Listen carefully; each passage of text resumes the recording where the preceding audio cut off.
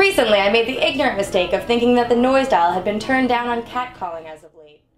On catcalling as of... What the... the noise volume... Can't hear me. They can't hear what I'm saying.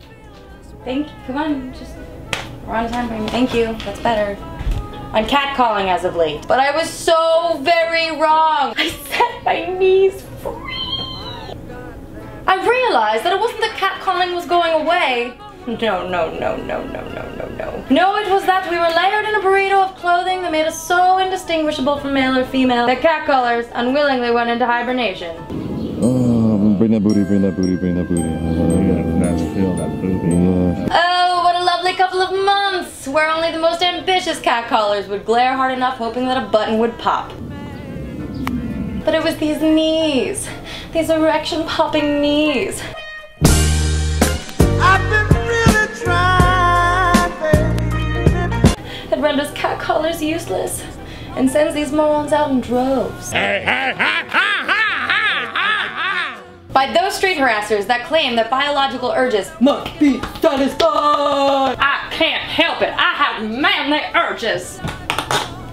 Or that they're just complimenting us because it's their privilege to do so. It's natural. I'm doing you a service by letting you know that when you pass by me, you are subject to the desires, opinions, and needs of the surrounding men. Come on, baby.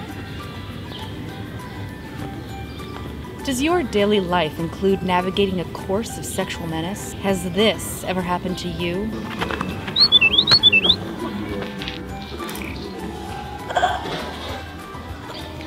Or this? Or this? I always put my so far up your. Is your vagina prohibiting you from enjoying your morning, afternoon, evening, basically any time of day stroll without harassment? Are there scary idiots on your street that make you want to remove your vagina and relocate it to a land where women are respected on their daily commute? We have the solution for you. The Camouflage 3000. The Camouflage 3000 helps you get from one place to another and still feel like a human being, complete with blinders. Avoid all those obnoxious glares. If he's an excessive starer, we have drop-down shades. For the most ambitious street harassers, we have the emergency burqa, complete with secret bat, bear spray, concealed taser. Please note the burqa will not protect you from religious intolerance. God, it's fucking hot. And a pair of headphones that whisper reassurances into your ears. Your self-worth is not determined by what some filthy, cunny-ass prick on the street says. Brought to you from the same creators who brought you the no-nonsense newspaper, Titties. Ow.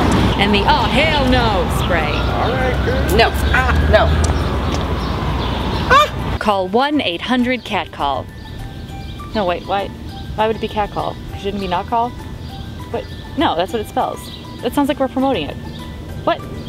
Call now, because it's free. As for what you can do about this, especially men, because men are our greatest allies in ending harassment. The first step is by believing us when we share our experiences. Don't minimize it or deny it by saying things like, well, what were you wearing? Or he was just complimenting you, or why are you being so sensitive? If I have a rapport with someone who gives me a compliment on my hair or my dress or my ass, great, thank you. But if it's some random dude on the street, it's different. I know you don't see it, and so it often seems invisible. Where'd she go? You are less likely to witness casual harassment towards women if you are walking with them. Because to a man who feels like he needs to control a woman through harassment, thinks that the woman that you are standing with is already controlled by you. And they won't challenge you by harassing her. But an unaccompanied woman is a target.